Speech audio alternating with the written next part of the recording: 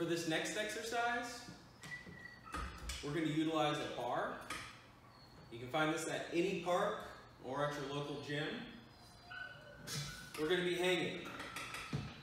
And what I see with a lot of people is that we like to hang here with my arms right next to my ears. This can be problematic because this puts a lot of stress on the shoulder joint. What I'm going to ask you to do is lift out of that. We're going to drop. This is called a dead hang. Lift myself out of it. Down,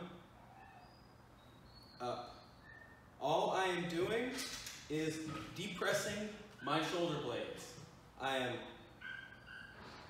relaxed, active. Relaxed, active. Don't worry too much about an elbow bend because this is all coming from your shoulder blade. Pulling yourself up and